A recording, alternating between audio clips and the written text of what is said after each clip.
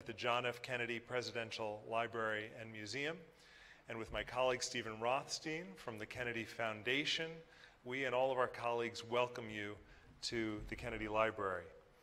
I'd like to acknowledge and thank the generous support of our underwriters of the Kennedy Library Forums, lead sponsors Bank of America, the Lowell Institute, and Gourmet Catering, and our media sponsors, the Boston Globe, Xfinity, and WBUR. I'm delighted to welcome all of you who are watching tonight's program online. If I can ask an enormous favor of you all, please silence your mobile devices so that they are not disruptive during the program. Thank you. We will be collecting questions in writing throughout the conversation this evening. Our team will be passing through the hall periodically with cards and pencils, and they can collect your questions that way. Tonight, we are honored to welcome His Excellency Juan Manuel Santos, the President of the Republic of Colombia from 2010 to 2018. He was awarded the 2016 Nobel Peace Prize for what the prize committee described as, quote, his resolute efforts to bring the country's more than 50-year-long civil war to an end. He is currently the Angelopoulos Global Public Leaders Fellow at the Harvard Kennedy School. He has served as Colombia's first foreign trade minister and also served as finance minister and national defense minister. He created the Good Government Foundation, Fundación Buen Gobierno. During his time working as a columnist and deputy director of El Tiempo newspaper, Santos was awarded the King of Spain Prize for journalism.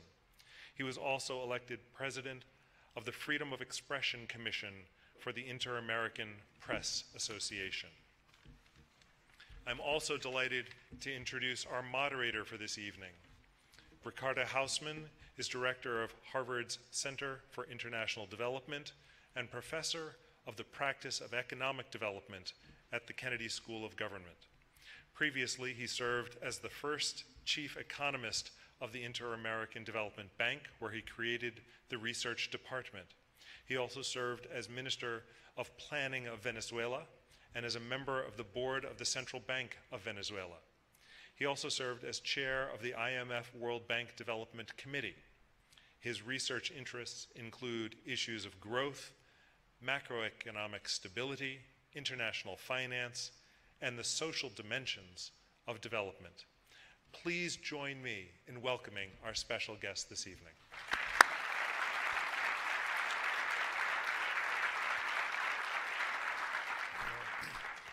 Good evening, and thank you for coming to this conversation with President Santos.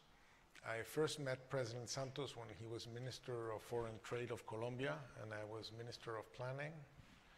He then went on to become Minister of Finance when I was the Chief Economist of the Inter-American Development Bank. Then he went on to become Minister of Defense. In between, he created a foundation on good governance. After being Minister of Defense, he became President of Colombia. When we first met, there were many Colombians migrating towards Venezuela because we had a higher standard of living, better living conditions, and so on. These days, Venezuelans are massively going towards Colombia. Now, obviously, that is in part due to some things that we did wrong in Venezuela. But the fact that they're going to Colombia is an indication that you did something right in Colombia. So with that perspective of the last, say, 27 years or so, what went right in Colombia? Well, first of all, thank you very much. I'm very honored to be here. This marvelous place, inspiring place, inspired by a great President, John Kennedy. And thank you, Ricardo, for being my companion in this conversation. Colombia in the last years has had a very positive transformation. Well, we've been doing sort of a set of reforms since we met. When I was Minister of Trade, that's when Venezuela and Colombia opened their economies. We were very close economies. But then I'll go back to 2010 when I became president. Well, we started the peace process. We can talk about that later on. But at the same time, we wanted to make a series of reforms. I had, in a way, the idea of something similar to what President Kennedy and then President Johnson did on terms of the social investment, the Civil Rights Act, and we started to have Congress pass reforms, approve reforms, which were very important. For example, in the last 8 years, we made access to our health system a fundamental right, and we now have universal coverage. We made education free for every boy and girl in Colombia from kindergarten to the 11th grade, and we increased substantially the access to higher education. And for the first time, we put education on top of our budget. Usually, for the last 100 years, defense and security were the number one. Well, we changed that. We put education as number one. We made a very ambitious program for modernizing our infrastructure. We have right now in place a real revolution in terms of modernizing our highways, our ports. If you go, I don't know how, last time you went to Bogota, you arrived to the airport, which is the most modern airport in the whole of Latin America, number one in cargo, number 3 in passengers after Mexico and Sao Paulo. We put in place some programs that allowed us to improve substantially our social indicators. For example, our fight against poverty. We innovated there. I had a professor in Harvard who won the Nobel Prize in economics. He comes from India, Amartya Sen, who had a very different idea of measuring progress, measuring prosperity. Very similar, and I brought a part of his speech, very similar to what Robert Kennedy had at that time. I went to the University of Kansas in 1969. In March of 1968, Robert Kennedy went to the University of Kansas, and I have here part of his speech, and said the following. I want to read it to you because it's very inspiring. He said, "Even if we act to erase material poverty, there is another greater task. It is to confront poverty of satisfaction, purpose, and dignity that afflicts us all. Too much for too long, we seem to have surrendered personal excellence and community values in the mere accumulation of material things. Our gross national product now is over $800 billion a year, but that gross national product, if we judge the United States of America by that, the gross national product counts air pollution and cigarette advertising and ambulances to clear our highways of carnage. It counts special locks for our doors and the jails for the people who break them. It counts the destruction of the redwood and the loss of our natural wonder in chaotic sprawl. It counts napalm and counts nuclear warheads and armored cars for the police to fight the riots in our cities. It counts Whitman's rifle and Speck's knife, and the television programs which glorify violence in order to sell toys to our children. Yet the gross national product does not allow for the health of our children, the quality of their education, or the joy of their play. It does not include the beauty of our poetry or the strength of our marriages, the intelligence of our public debate, or the integrity of our public officials. It measures neither our wit nor our courage, neither our wisdom nor our learning, neither our compassion nor our devotion to our country. It measures everything, in short, except that which makes life worthwhile. And it can tell us everything about America except why we are proud that we are Americans. That was very similar of what Professor Sen was teaching, and so I called him and I said, Professor Sen, I want to apply your theory in my country. And he said, okay, come to Oxford. And I took the presidential plane and flew to Oxford. And he set up a group of his advisors and the people who worked with him, went back to Colombia, and we established something called a multi-dimensional poverty index. And we approved laws in Congress and made reforms and created the institutions and started fighting poverty, measuring these type of basic necessities that people needed to be satisfied. And that allowed us to invest our social expenditure with a much higher return socially. And that's why Colombia, in relative terms, have brought down poverty and extreme poverty and inequality, which is a problem for all of Latin America, more than other countries in our region. So, and all of this we have tried to do with what we call fiscal responsibility. You know better than me and than anybody else, because you're an economics professor, how to maintain the confidence in your economy and maintain the confidence of investors in order to be able to grow is one of the necessary conditions. So, to summarize, Colombia has had a responsible macroeconomic policy, and at the same time, a very aggressive social policy. That has allowed us to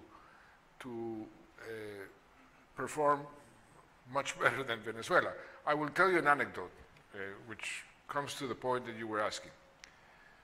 I was a very harsh critic of Chavez.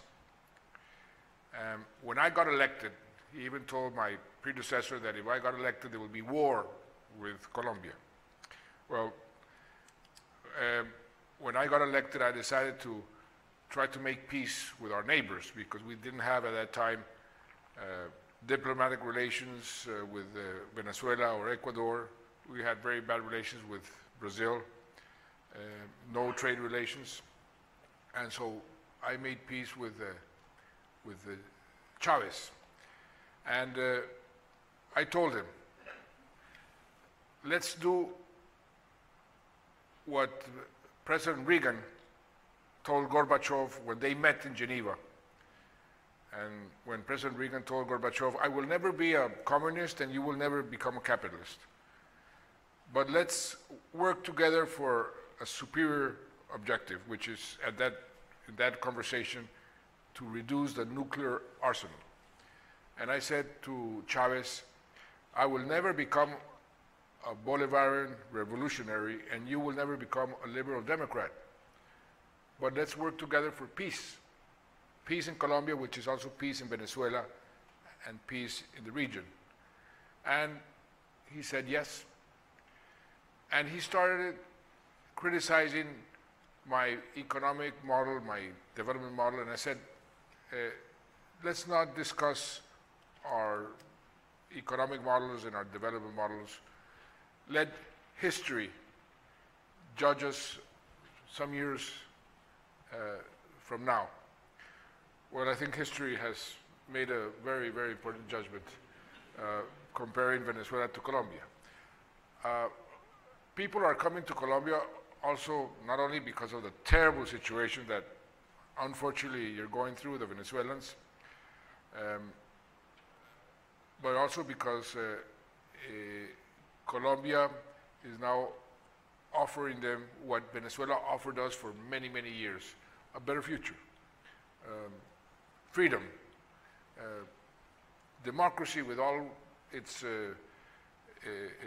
problems, but we have a democracy that we have to strive to strengthen every day, and that's what we're trying to recover in Venezuela, because unfortunately you did away with, or Maduro did away with democracy, and that's why we have to all keep the pressure to see if we can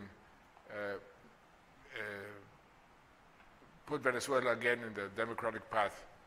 Venezuela is a very rich country, a great country with great people, and they don't deserve what they're going through at this time. Thank you. Let me ask you, if you were to, in your hat, not just as former president, but a former minister of finance and so on, what were, so like if you say a lesson of history, do this topic this way like Colombia and not this way like Venezuela? What were the mistakes that were done in Venezuela and the correct policies that were done in Colombia? If you could name a few. In Colombia, we applied what we call, some of us call the third way. That's what I would say Bill Clinton did here in the US, what Tony Blair did in the UK, what Fernando Enrique Cardoso did in Brazil, or Ricardo Lagos in Chile. You summarize the third way in a phrase that says more or less that you allow the markets to perform until they are able to perform, but you intervene, the state intervenes when it's necessary to correct whatever markets are not doing or when the markets do not work. And this pragmatic combination has allowed the countries that have applied this third way to have a period of prosperity that is much more important than other periods in their economic history. In Venezuela, the approach was completely different. The state has to do everything, the state has to control everything, and not only in economic terms, in political terms. So freedom, which is for me a sacred word, was sacrificed in Venezuela. And when you sacrifice freedom and you don't allow the private initiative and innovation and the good ideas to flourish, you will simply destroy whatever you have. And this is what has happened in Venezuela. Plus, if you allow corruption to take over, well, then you make things worse. And unfortunately, in Venezuela, they also allowed corruption to take over a system that was doomed from the beginning because they were on the wrong track. Very interesting. Let's move on now. You got the Nobel Prize for peace. So before we talk about peace, let's talk about war.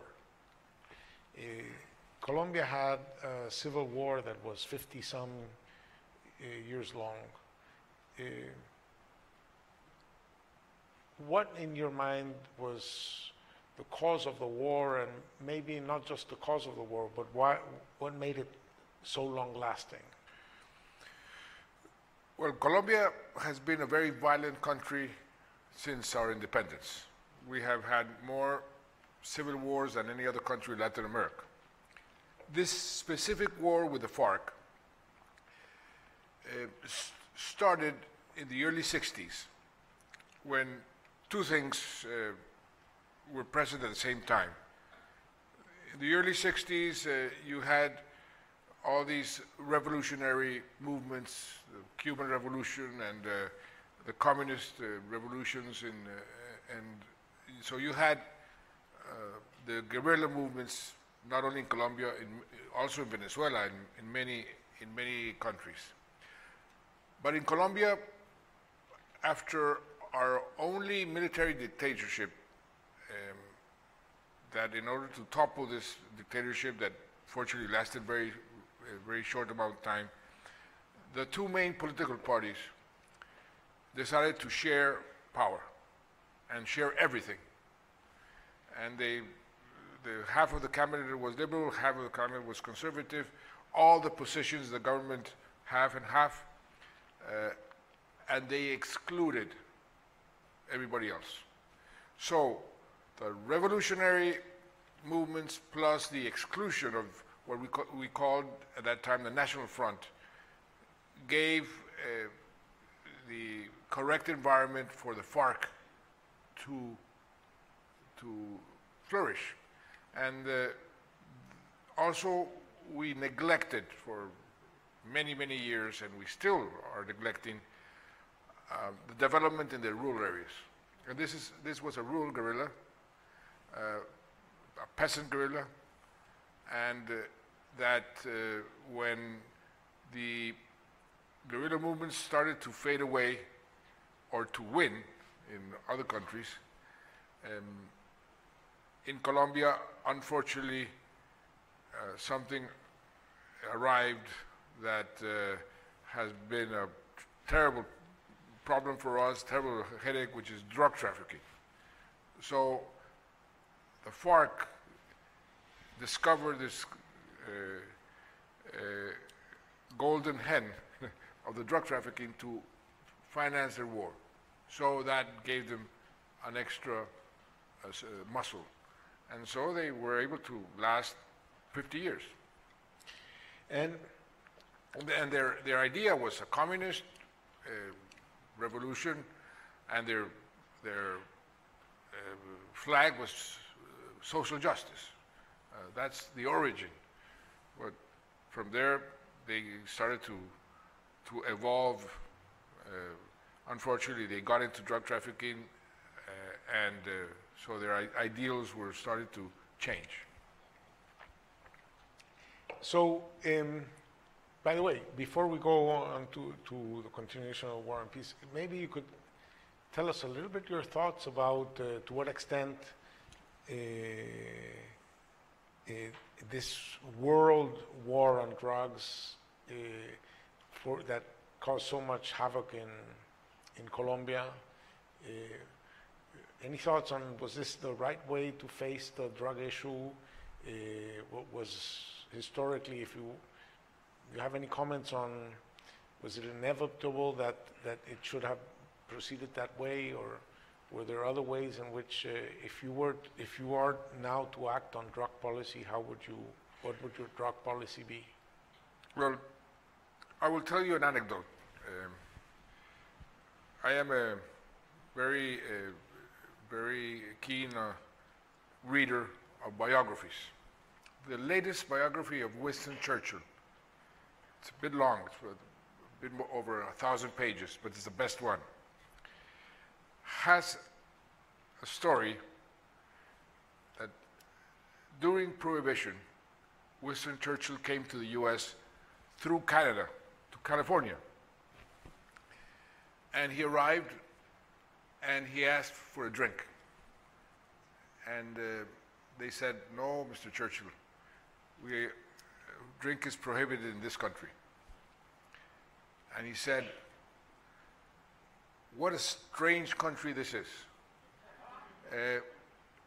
You allow the huge profits of the sale of liquor to go to the mafias. In my country, we give it to the treasury. That's my answer. Interesting. So let's go now. So you have this guerrilla movement. It's there. It's outside of the constitutional rules. I mean, you changed the constitution in 1991, I believe. That system that justified the creation of the guerrilla was changed. You became a more open democracy and so on, but the guerrillas continued. So here you are, they appoint you Minister of Defense. What's your strategy?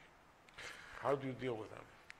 Well, I go back, I was seeing and they were showing me around and how President Kennedy was a sailor. And I was in the Navy also. And I learned in the Navy how to sail.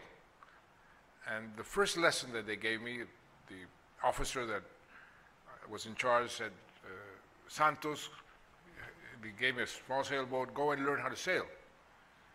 And that was very difficult. I didn't know what to do, and I really got in problems. And he said, I'll teach you something which is going to be very important to you, not only to learn how to sail, but in your life, in everything that has to do with your future. You always need to know where you want to go. And in sailing, if you have like a port of destination, you can use all the winds, no matter how strong they are, or if they're against you, you can use them to arrive to that port of destination. That was a very good lesson that many, many years later, in a conversation I had with Nelson Mandela, I was the chairman of the UNCTAD, the United Nations Conference of Trade and Development, and he got elected chairman after me. So I went to Johannesburg and I gave him the chair. That morning, I was in the hotel in Johannesburg and I turned on the television and I saw the most incredible live program. There were the victims of the war with the perpetrators, live in television, confronting each other. Some of them embraced, others screamed at each other, and I couldn't understand.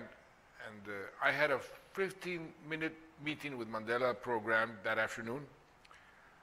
I went and I asked him, what is it that I was seeing this morning television? And that 15-minute became 5 hours of conversation about peace. And at the end, he said, your country will never progress if you don't end the war. And then I discovered that at that time that was going to be my port of destination. That was the early 90s. So when I became Minister of Defense, I already knew that we needed peace. But to have a successful peace process, you need to have the right conditions, the necessary conditions. And one of them was to weaken the FARC, to convince them that through violence they will never achieve their objectives. They will never win. And so you have to be successful militarily in order to take them to the negotiating table. And so when I arrived when I was appointed Minister of Defense, I knew that I had to be successful if I wanted to take them to the negotiating table. So I had to become a very effective hawk. And I was elected president in the year 2010 because I was a war hero. And when you're a war hero, you exercise a very easy type of leadership. In times of war, you give orders, you rally the forces around you, and you point at the enemy, your adversaries, and you say, let's go together and against our enemies. That is easy. But then I had to become a dove, and that is much more difficult. That's why I say it's much more difficult to make peace than to make war. Because to make peace, the type of leadership is not vertical, it's horizontal. Instead of giving orders, you have to persuade. You have to convince the victims of the war, of the conflict, to forgive, and to tell a mother of 2 kids or a daughter that had been raped and killed to forgive the perpetrators. That is much more difficult. And to heal the wounds of 50 years of war takes a lot of time. But I always knew that being effective as a Minister of Defense was necessary to be able to sit down and have a serious negotiation. So when I was Minister of Defense, I also learned a very important lesson about how to wage an effective war. When I came into the ministry, we were having, we had copied military strategies, and we had a terrible way of measuring the effectiveness of our officers. We copied that from Vietnam, the body count. How many bodies do you have? And that's what the generals and colonels were measured by. And that is a very bad way to measure the effectiveness of an officer. And one general who had retired, very intelligent historian, when I was recently appointed as Minister of Defense, he said to me, Mr. Santos, you're going to have to wage war, lead the war against the FARC. But don't treat them as your enemies. Treat them as your adversaries. Enemies you destroy. Your adversaries you beat. And you're going to have to live with them for the rest of your life. I know that you want peace. So treat them as sons of the same nation. They are your brothers. Humanize the war, and that will give you much more respect and will give the military more respect from the population. Our military were blacklisted in many of the lists in human rights in Geneva and New York.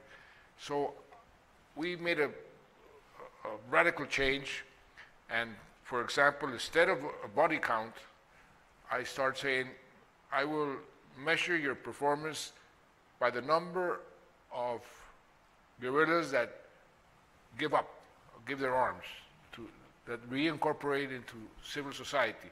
And we did some very audacious programs, put in place very audacious policies. Like, for example, we identified the mothers and the fathers of many of the guerrillas and asked them to write a message to their sons or daughters. And we put these messages in some balls that floated in the rivers that flowed down to where the guerrillas were concentrated in the Amazon jungle. And this became for them a tremendous incentive to go and see if their mother or their father had sent them a message. And afterwards, when I negotiated with them after the peace process, said, you cannot imagine how it was much harder for us as commanders, the morale of our people, what you did with these messages. And we also put some lights in the trees in the jungle during Christmas with messages from the fathers, mothers, or sisters of the guerrillas. And we left, And then the guerrillas came, and they all competed to see who had the message. And the effect on the war, of humanizing the war, was much higher, much more, had a much bigger impact than bombing the camps and killing everybody. So that is a human way to win a war. And that allowed me, afterward, to sit down in a much better environment to negotiate peace. So when did you decide to move from war to peace? When I got elected president. Because I had identified the conditions that were necessary. I used a lot of the lessons that I learned here at Harvard.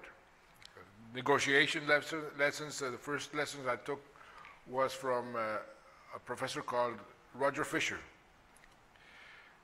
One of his pupils, William Ury, I brought in as a special advisor for the negotiations since the very beginning.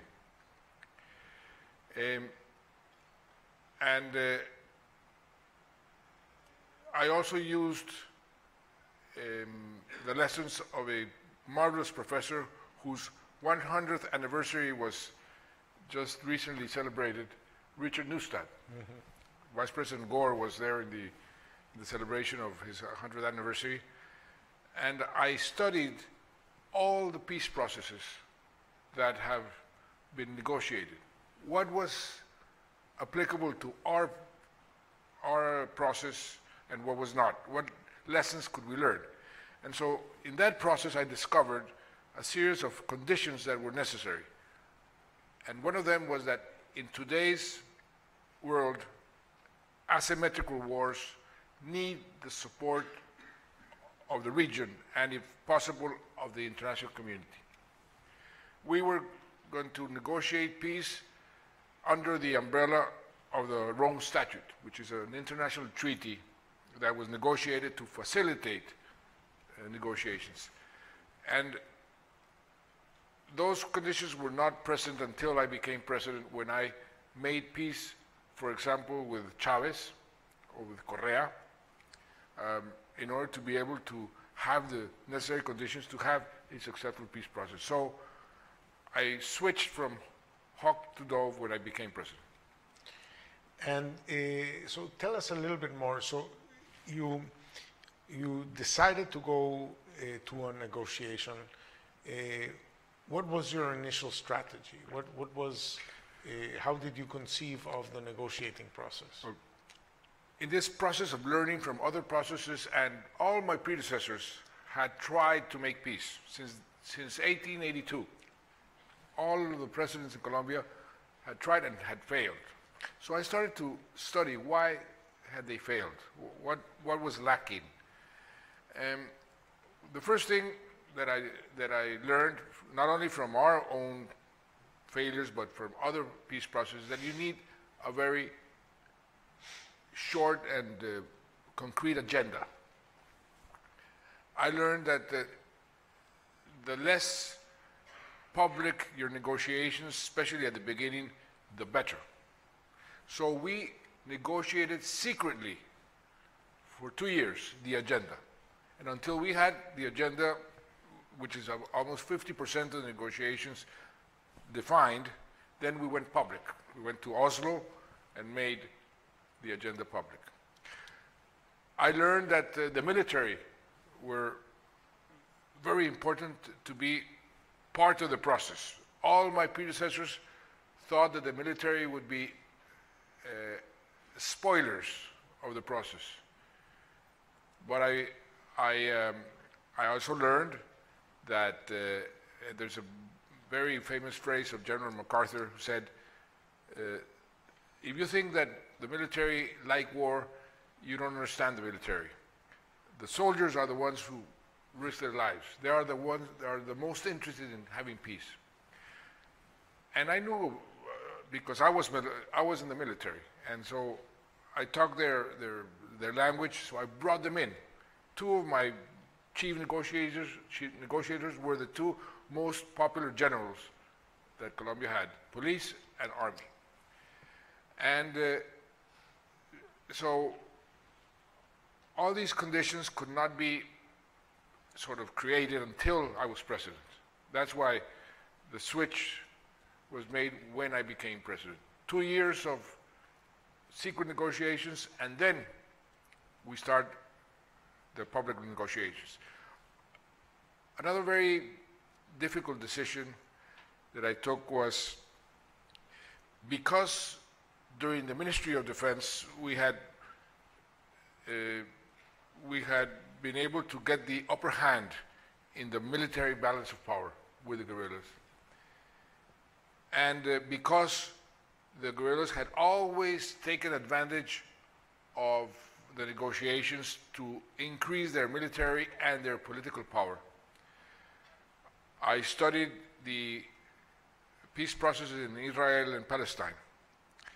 And I remembered a strategy that Prime Minister Rabin from Israel had applied when he sat down with Arafat.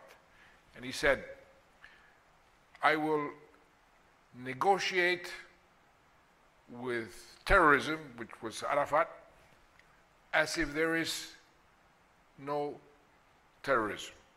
But I will continue to fight terrorism as if there is no peace process.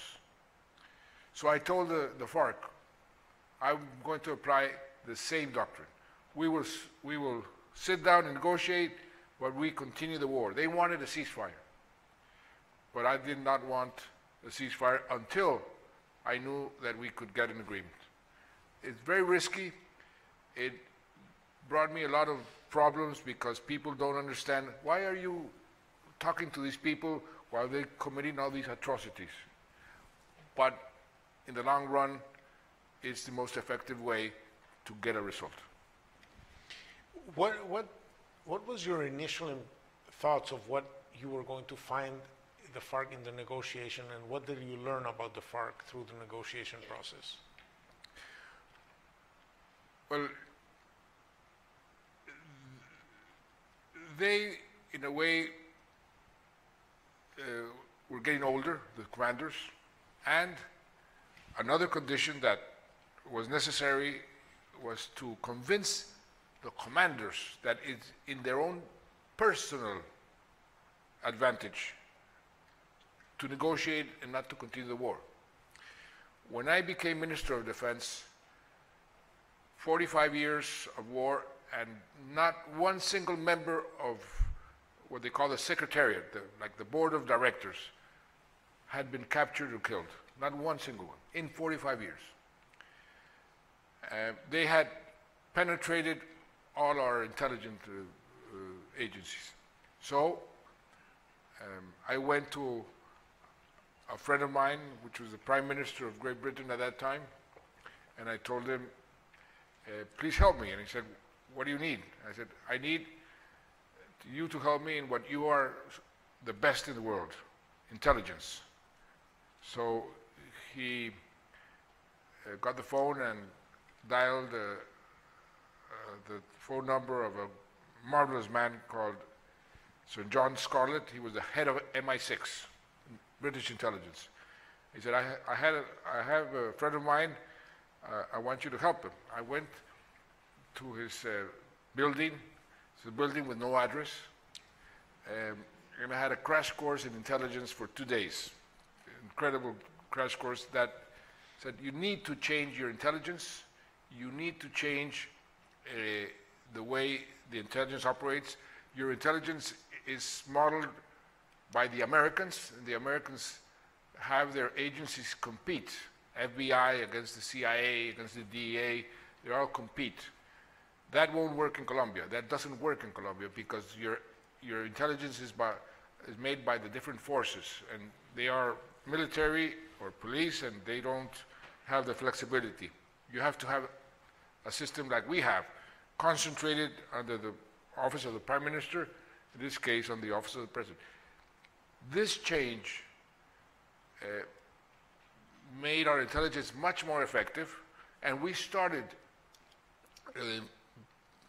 taking down what we call the high-value targets. And I had to make very difficult decisions.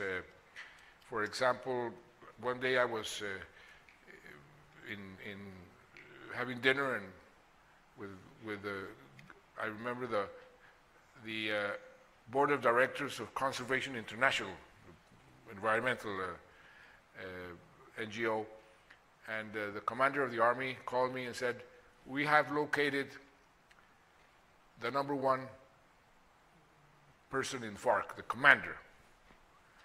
We've been going after him for 40 years or 30 years. And I had to take a decision. I had already started the peace process, but the rules of the game were the Rabin doctrine. So I had to take the decision right there. Do I authorize an operation against him? This could simply erase the peace process forever. Or do I withhold and tell the military, no, you can't go after him, which could mean that the military will be very frustrated and their support for the peace process would be weakened. Well, I took the decision to authorize the operation because I had told the FARC, it is legitimate for you to want to kill me, in those words, and it is legitimate for me to continue the war against you. And they had accepted. So I said, go after him. He was killed. And afterwards, the FARC told me, it hurt us a lot. You're an SOB, but we respect you for that. And that helped the trust that was necessary in their case to be built in order to be able to get an agreement. I learned that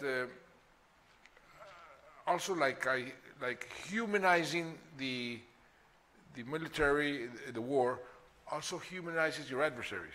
So they're human beings with sons, with families, and that allows you to start speaking a different language with a different attitude.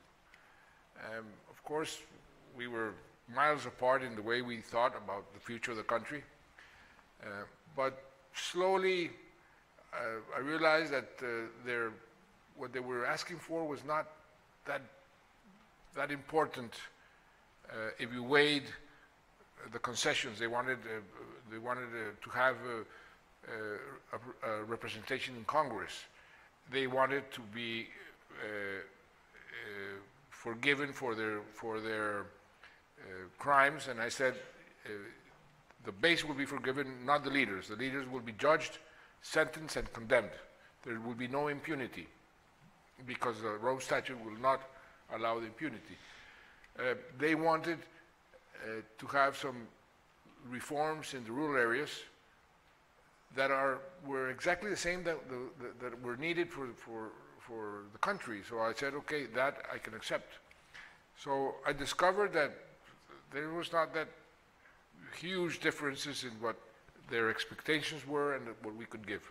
And that facilitated the negotiations a lot. Why did it take so long? How long did it take? It took 6 years of negotiations. And this is a very good question. When people ask me, what would you have done differently? One of the things I would have done differently is, instead of, we negotiated 5 points in the agenda. And we decided to negotiate in a sequence. We have to agree on the first point to go to the second point. That was a mistake.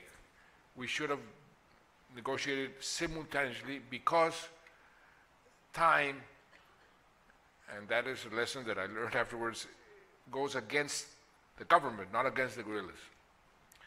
And because everything that happens in negotiation will cost the government or the person representing the state will cost him politically, especially when you are negotiating in the middle of the war. And that cost me a lot of my political capital because it went on too long. But that's a good question. They knew that, and they stalled, and they were slow in taking decisions, and there I would have done it differently. Very good. In this country, there is a huge debate on healthcare. There's, you know, in this country, healthcare, most healthcare health insurance is provided by employers, and then when people switch jobs, it generates uncertainty and so on. It's very expensive. It's been on the political agenda for a long time. Colombia made a major healthcare reform. Can you tell us the lessons? Very shortly. What we did was we passed a constitutional amendment saying access to the health system is a fundamental right. No hospital can deny access to any Colombian who goes there sick. They were a system that was subsidized and a system that was by contributions. We decided to put the passengers of second class as passengers of first class. And we chose the treatments that were included in the system. I think we overdid it. Our system is too expensive. And so we have a system today that, measured by international standards, they have three ways of measuring the health system. What percentage of the population is covered? In the case of Colombia, universal coverage. How many treatments are included in the system? In the case of Colombia, very high amount of treatment, very large amount of treatments. And what percentage of the family income goes to health? We have one of the lowest in the world. So we are very well rated in our health system. Of course, we have terrible problems in the quality of the system. We have to improve that, and we might have to reduce the number of treatments. But Ricardo, I think I am the journalist here. You're not the journalist, and I think many people here would like to hear about Venezuela. You're from Venezuela. You are the expert of Venezuela. Can I ask you some questions about Venezuela? Okay, igual no es trampa. Go ahead. Okay. At this moment, you've been very much involved in the future of Venezuela, the D-Day. Could you give us a summary of what you think will be needed to recover a country that has been destroyed in many respects, institutionally and the productive sector? What will it take? Well, let me take a short 7-hour stretch. I would say, first of all, the catastrophe in Venezuela is really orders of magnitude bigger than anything that we've seen pretty much anywhere. Certainly nowhere in this continent. In the US Great Depression, GDP fell by 29%. That is the biggest, I mean, that was a historic event. People think that they know our depression because they went through the Great Recession of 2008, 2009. That saw a decline in GDP of 3%. The Great Depression was 29%. Venezuela had 2 times the Great Depression by 2018. Between 2013 and 2018, it was a collapse of twice the Great Depression. And in 2019, the expectation is that it will be a 30% decline in GDP. So it will be another Great Depression, sort of like 3 Great Depressions. So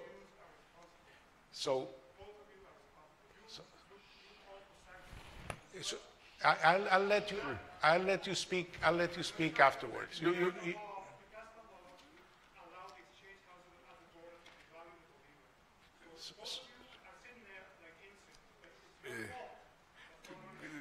Continue. No, you're the journalist anyway.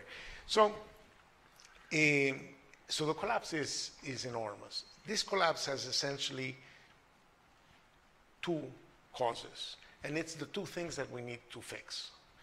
The first one is that Venezuelans have been disempowered from any rights. You were mentioning before, you have no right to own, things can be expropriated from you with no justification and mostly no compensation. You don't have the right to import, you don't have the right to buy foreign exchange, you don't have the right to set prices. You don't even have the right to decide who you sell things to. So you have a society that has been disempowered. People have needs. Some people would like to make a living out of supplying those needs. They don't have the rights to do that. And this all happened when the price of oil was still above 100. So the system was undermining the basic economy. The second thing that happened is that in that period where they disempowered society, they'd say, well, if production declines, it's not a problem because we can import. And imports went up by a lot because the price of oil was high, but in addition, they borrowed enormously, and they were spending as if the price of oil was at 200 when it was at 100. So at some point in time, capital markets said, we don't lend to this country anymore. So they couldn't borrow that amount, and that's what triggered the initial recession. And then the price of oil collapsed. So now there's a shortage of foreign exchange, so there's no raw materials, no intermediate inputs, no spare parts. So people cannot produce, they cannot plant, so there's no seeds, no fertilizers, no agrochemicals. There are no spare parts, so there's no transportation. There are no buses, there are no trucks, there's no cars, there's no motorcycles because... Let me ask you a specific question. Pompeo, the Secretary of State, was in Cucuta, Colombia, just 2 days ago. Yes. And he said, the recovery of Venezuela will cost about $6 to $10 billion. Do you think with $10 billion you can reconstruct Venezuela? I think he was off by a 0 or so. But if he were right, if he could do that, he would deserve the Nobel Prize in economics because he will have discovered a way to solve the problems of the world for 1/10 of their cost. But it will be very, very expensive to recover the country, but I sense that there's a lot of willingness to help Venezuela recover. To what extent, and forgive me for asking this question, but you're a Venezuelan and you've been very involved. To what extent the political use of the Venezuelan drama has been, in a way, a bad thing for finding a solution? What we saw, for example, with the humanitarian aid, and both President of the United States, the President of Colombia, using that politically for their own electorate here. Do you think that has been good or it has been bad? Well, I think that in this country there's broad bipartisan support for the restoration of democracy in Venezuela, and you've seen statements on both sides of the aisle. So I hope this does not become partisan in the U.S. because this is really an issue of democracy and human rights and freedom, the restoration of the Constitution, and it's an area where both Democrats and Republicans share values. So I certainly hope that it becomes it remains an issue with broad bipartisan support. I mean, you know, it has the support, the enthusiastic support of Prime Minister Trudeau in Canada. It has, you know, broad support of all around, yes. All along. So I think that that broad coalition is something that we need to keep together. And they're saying that time enough pressure on the armed forces for them to return to the Constitution. They are allowing President Maduro to violate the Constitution, to usurp power, to govern without the authorization of the National Assembly, without any respect to the Constitution. They should just go back to the Constitution. And you can convince them by forcing them to repress you, by putting your people in danger every day to go to the streets to protest, by appealing to their humanity, by negotiating their future role in society.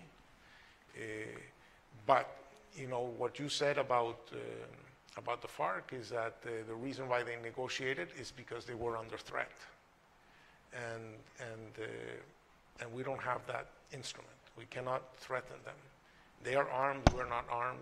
So it makes the negotiation or the process difficult because, and you're also unable to promise them much because you have nothing to give and you have no credibility in being able to deliver on any promises you make. So that's why it's hard without international involvement to change the situation. Well, now let me get back to my role as moderator. Let me see.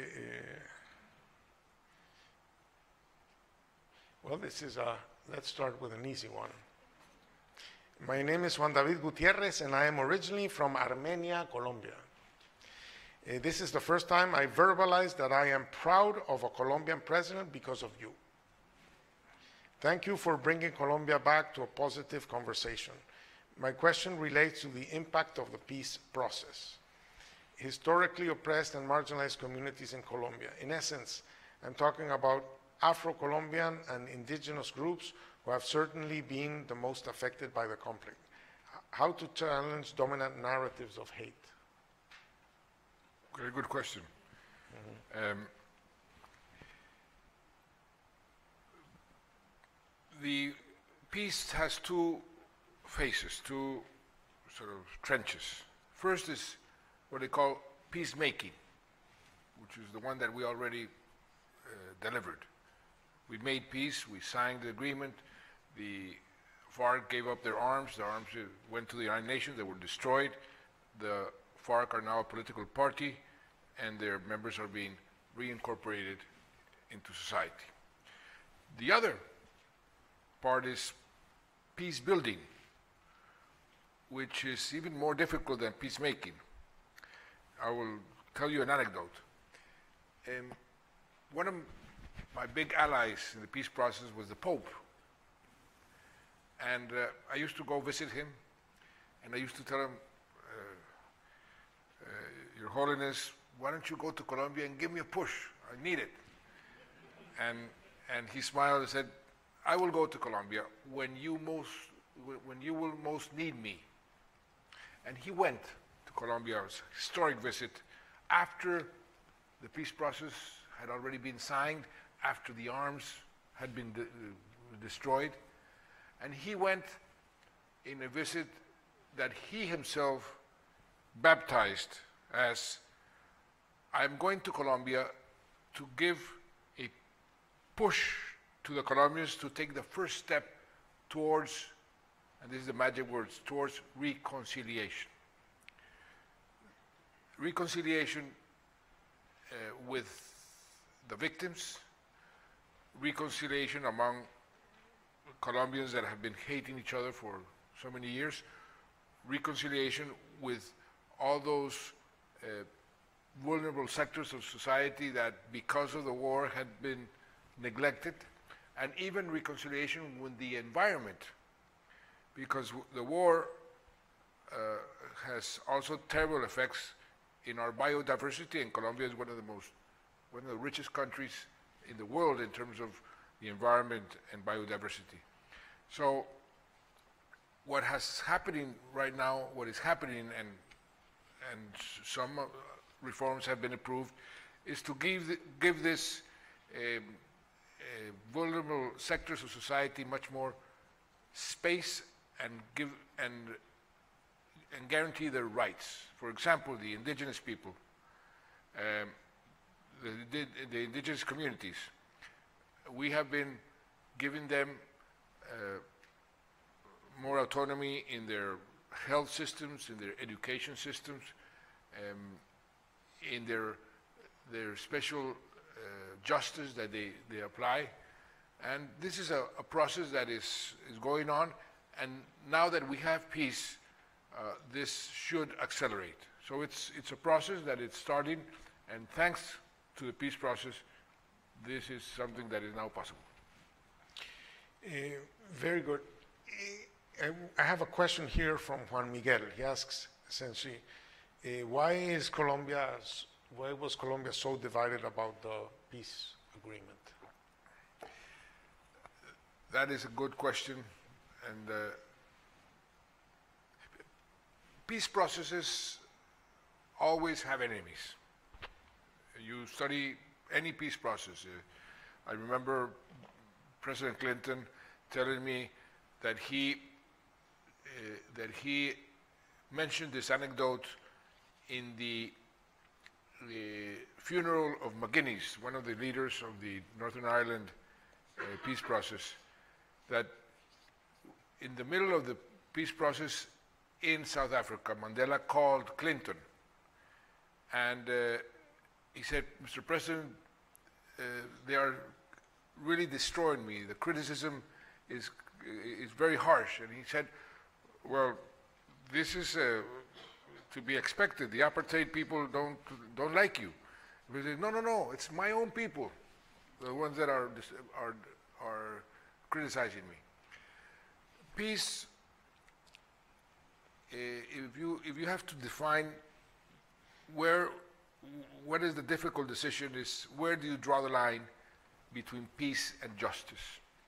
And no matter where you draw it, you will have people dissatisfied from both sides.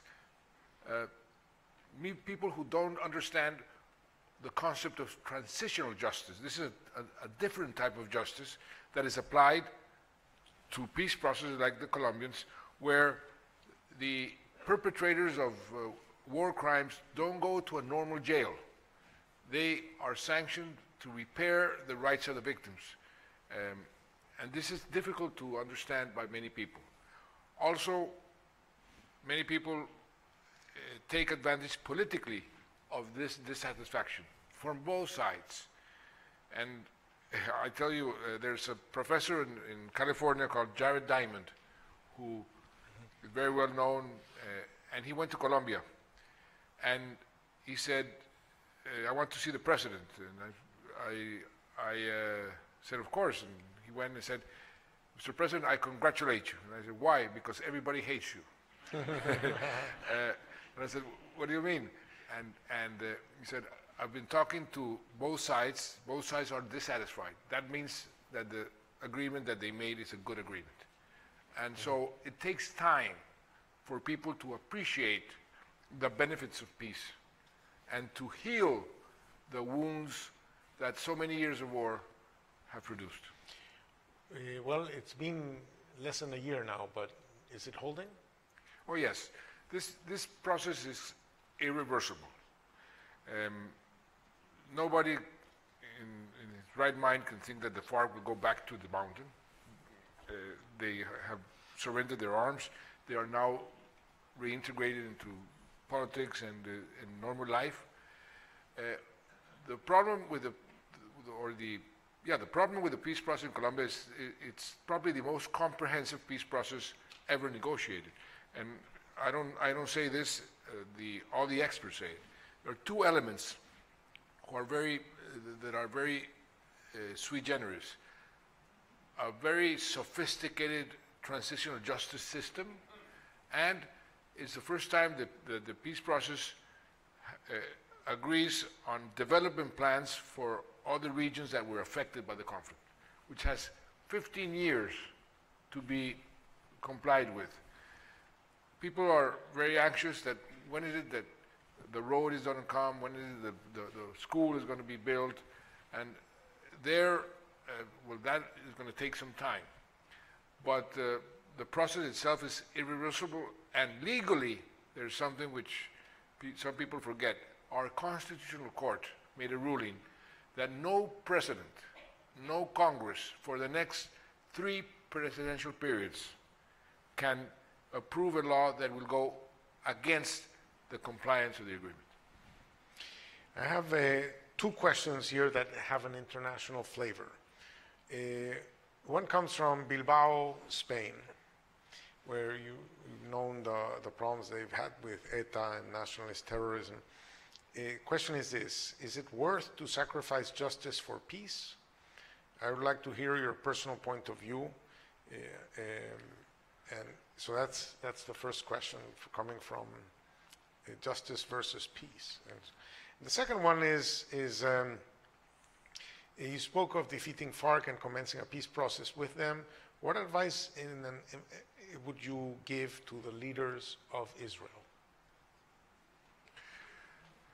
Well, the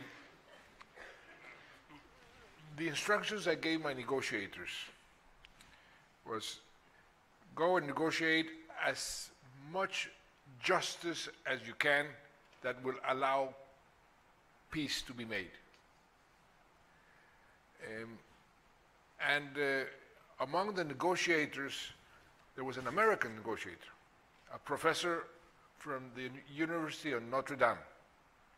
His name was Douglas Castle, expert in human rights. And his role in the negotiation was, I want to comply with our own constitution and with international law. So everything that we negotiated from the justice point of view is a sacrifice for the people that are accustomed to normal justice, but it's within the range of the acceptable justice in today's world. The International Criminal Court was the product of the Rome Statute, and the International Criminal Court says what we negotiated is sufficient to guarantee that there will be no impunity, especially for the most responsible of war crimes and crimes against society, against humanity. What advice would I give the leaders of Israel? Well, first, to stop advancing in those things that are making this two-state solution viable. If you continue advancing with the settlements, if you continue taking land like what is happening with the Golan Heights, you will make any peace agreement much more difficult. I think, like in any peace agreement, you need to sit down, and if there's the will, and it should not be that difficult because other attempts have almost defined the two-state solution. If there is the will, I think that it will be possible. Here's a topic we haven't discussed yet tonight. It says corruption has plagued the governments of all developing countries. What are your ideas on how to combat it, how to control it, how to deal with it? I think the best antidote that any society can have against corruption is education. A society that is well educated would be much more resistant to leaders that are corrupt and to corruption in general. You can also increase the penalties, like we have done in Colombia, in many countries, but it's the values, the principles, education, that in the long run will be the best deterrent for corruption. There is an initiative that a judge here in Boston, Judge Wolf, I chaired with the then Prime Minister of Great Britain, with Desmond Cameron, the first World Summit, Anti-Corruption World Summit in London. And from there, the idea of creating an international court against corruption, because more and more the corruption is multinational. It's an idea that is starting to be discussed in the United Nations and in certain areas. That could be a complement to the anti-corruption policies that each country should put in place. I mean, there's an international dimension in at least two cases. There's the Foreign Corrupt Practices Act, which makes it a crime, say, in the U.S. for a company to bribe abroad, and there are several cases of corrupt practices in Venezuela that are now in American jails, and there was this whole international impact of the Brazilian Lava Jato scandal, where information was revealed that is there now. The typical thing that countries have done is to make government procurement more complicated, and which sometimes feeds corruption. Do you think technology might give us a hand, or I mean, financial information might give us a hand? The best, I mean, I come from the journalistic world. The things that the corrupt people fear the most is the lamp of public opinion. And so the more laws that oblige the governments to be transparent, to make the information public, to have the people, the citizens, being able to see exactly how they're spending the money and where it goes and how the contracts are made, that helps tremendously. The role of the press, when there's a good press, an inquisitive press, governments don't like it, but it's necessary. And so there's different factors that can contribute to fight corruption with more effectiveness. What are the top 3 most pressing economic challenges facing Colombia today? I would say we need to diversify more the economy. We still are too much dependent on raw materials, basic commodities. We need to increase our productivity. All of Latin America has a problem of productivity. If you compare the productivity in the Asian countries compared to Latin America, the growth, the component of productivity in Asia is much, much higher than in our countries. So there you have, it's a problem, but it's also an opportunity to grow faster. And I would, again, concentrate more and more in education, because education also helps. If you give everybody a good and level starting point, you also create more equality.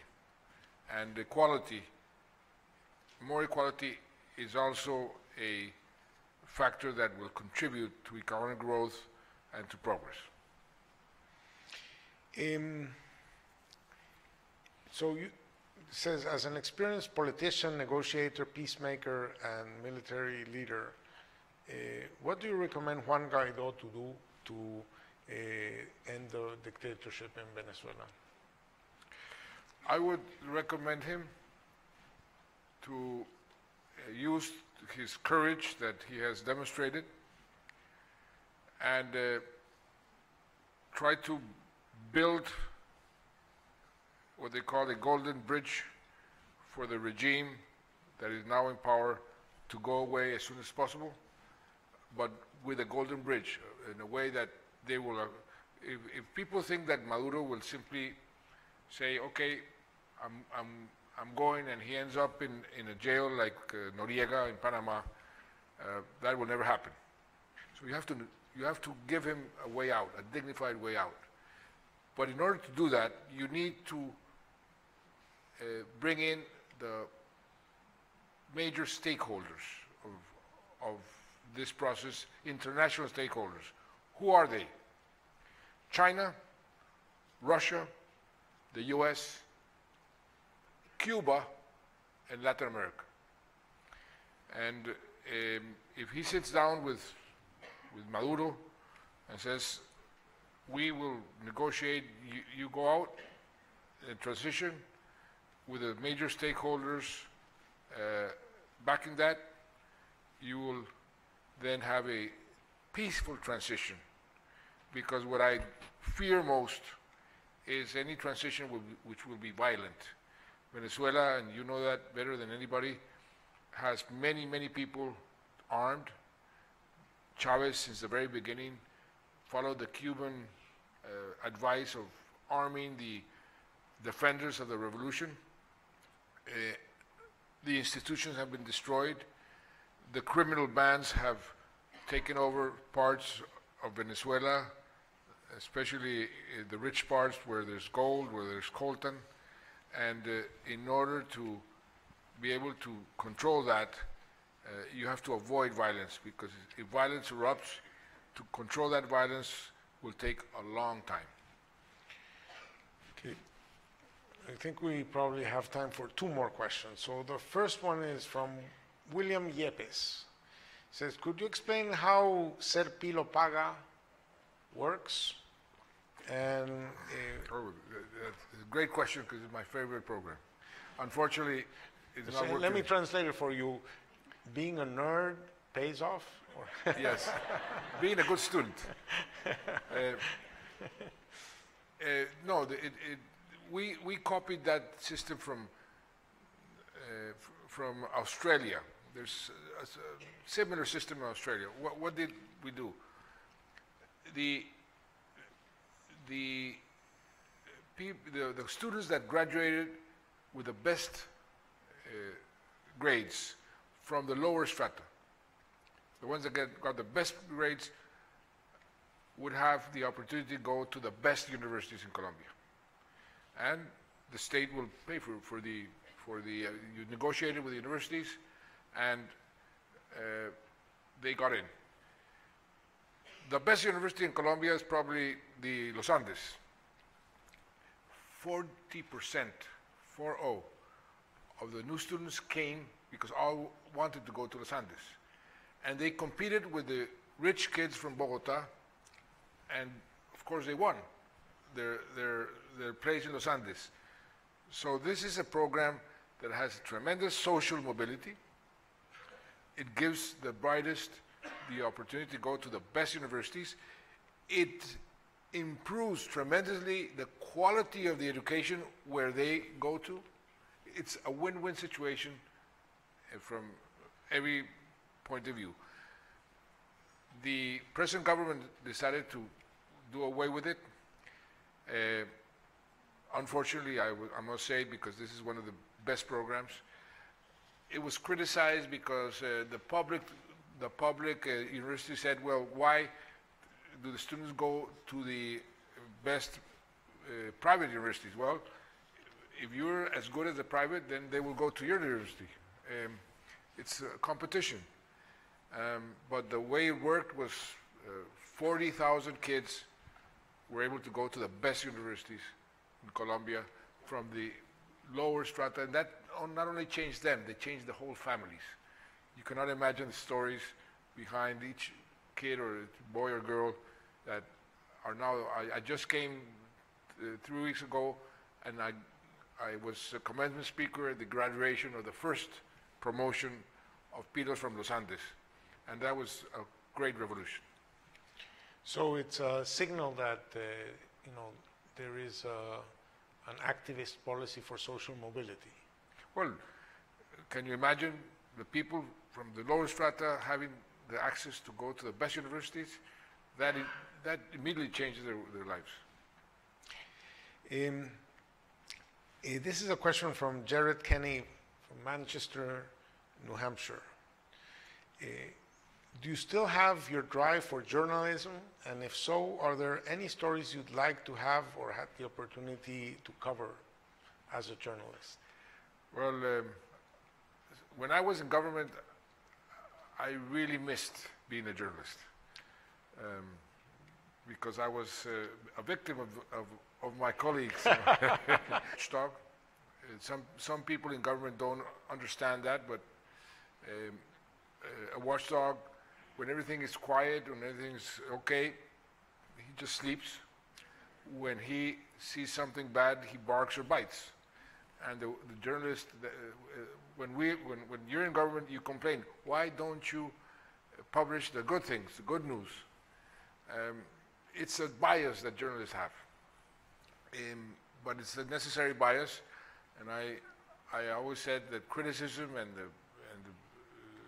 the journalists that were against the government were like a bath of cold water in the morning that wakes you up and makes you realize that you have to work more. What stories would I cover? The American election. It's getting very interesting, very interesting. Very good. Would you have a piece of advice for any of the candidates running?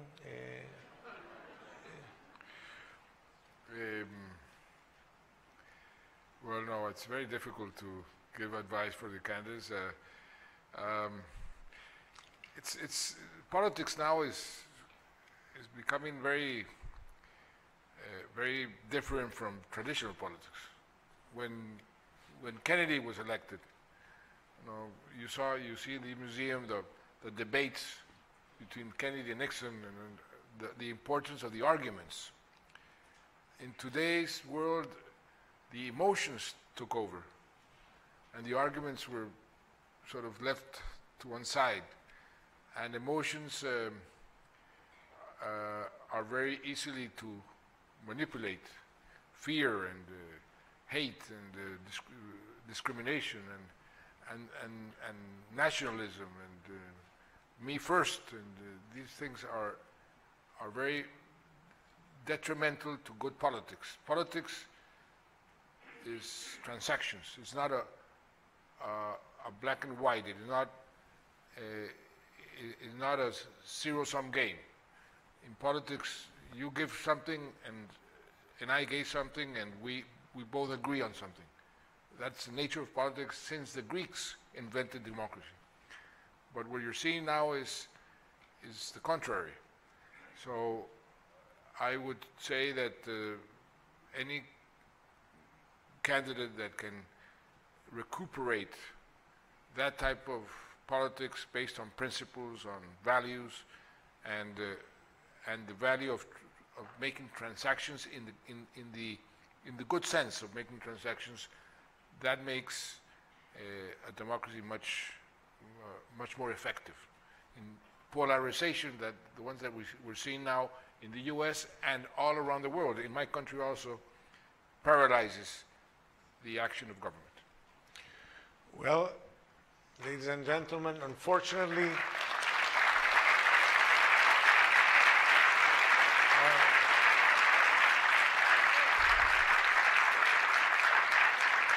time's up. Thank you for coming. Thank you for your very, very wide-ranging questions. Thank you, President Santos, for your thoughts on so many different issues.